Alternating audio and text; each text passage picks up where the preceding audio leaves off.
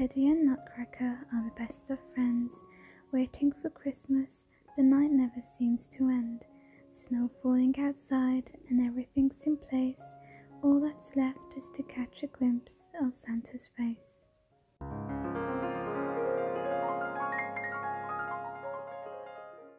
So this is what I'm going to be working with today. It was going to get thrown. It's got a dead fly in the corner there. It really needs cleaning. It's got a stain there. And I just thought I can definitely do something with this. Instead of it getting thrown, I'm going to give it a new life. So I'm starting with spray paint and I'm going to give it a white coat. Pop the mask on and I will be right back. I've decided on this tissue paper. It looks quite vintage and I'm liking this. So I'm going to just stick this on here with some Mod Podge.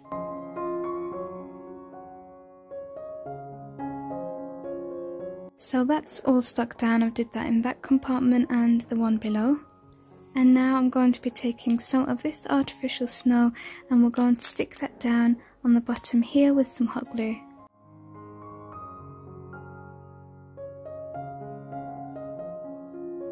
And I also have this miniature tree that I'm going to stick down here in the corner, and I managed to find him in one of the thrift stores, so I'm going to stick him down, and he's really vintage, so this ties in really nicely with this project.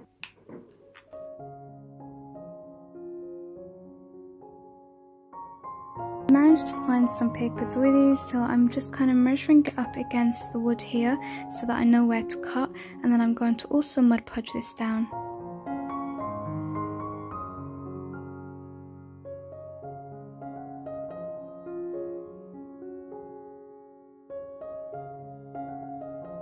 Now I've found two more things that kind of look vintage. This teddy bear ornament I think I got from the charity shop as well, and this also was from the charity shop, and you can see the colour is kind of fading, so this is perfect. I'm just going to stick these two down with some hot glue in this compartment here.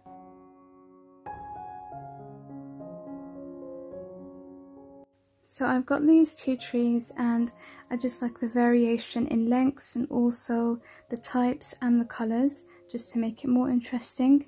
And I'm going to stick these down here with some hot glue as well. So I'm going to use some of this snow drape. It has silver glitter inside, just to line the base of this one here. These are some vintage cake toppers that I managed to find in the thrift store. I'm going to just stick it on the corner there, and this one here, so that the tree just comes out there.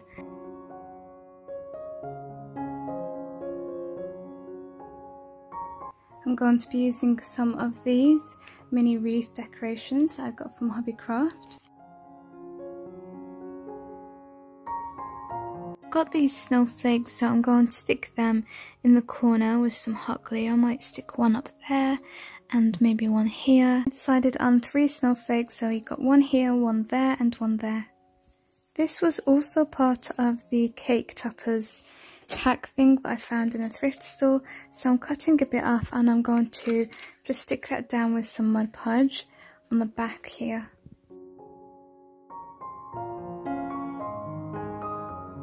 Got these miniature baubles in 3 different colours, so I'm going to set them up in different positions and in different places, again making it as interesting as possible, and we're going to stick those down with hot glue. So next you're going to be taking this pearl garland, and I got this from Poundland.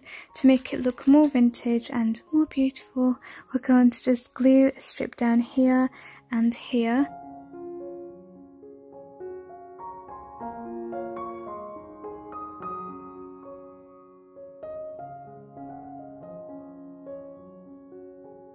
You can see I've covered the whole border of the wood with the pearl garland. I think that's just coming along beautiful. It's definitely transformed it. So I found this other piece in one of my thrift finds, and I thought this is just perfect, and I'm going to hot glue that in the centre there. This is all stuck down now. I did use E6000 as well, just to make sure that's all secure. To make this look more luxurious and vintage, I'm going to add some feathers and stick that down with some hot glue just like that. And then I'm going to take one of these nutcrackers, I think this one here with the blue. And this is the final touch now. We're going to position him just in the corner there. And of course stick him down with some hot glue as well. And here's a finished DIY. Isn't this so cute? I am just loving these Christmas DIYs. I'm so excited for them and to create them and just to keep getting these videos out to you all. And this is definitely one of my favorites. I absolutely love it. I hope you do too. If you have enjoyed this tutorial, make sure you leave me a thumbs up and a comment down below, and make sure you subscribe to this channel for more. And if you fancy this unique one-off art piece for your home or a special gift for a loved one, I am selling it, though I really do love this. I just simply don't have the space anymore. So you can email me if you'd like to purchase it. It's $24.99 with free postage and packaging. My email is in the description box. Thank you for watching, and I'll see you in the next video. Bye!